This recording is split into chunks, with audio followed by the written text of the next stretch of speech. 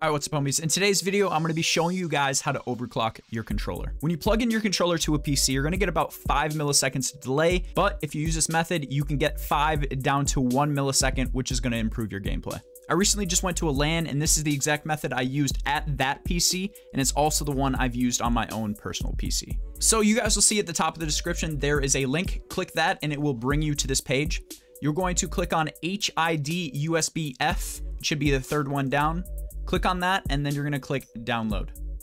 Once that's downloaded, you're going to open it up. Bring that over here for you guys.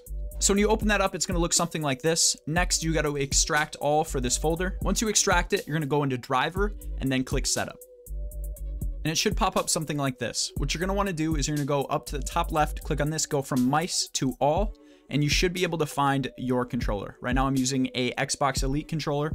You'll see it's for default no, and that will be switched by the end of this process.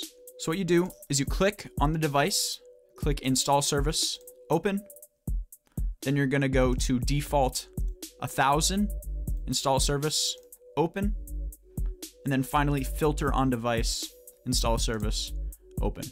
So what this is going to do is you'll see it's for 1000 yes. What you do is you unplug your controller, plug it back in, and it should be at 1000 yes. And now after all of that, your controller is overclocked. Anyways, if you guys enjoyed this short tutorial, make sure to leave a like, and I'll catch y'all tomorrow.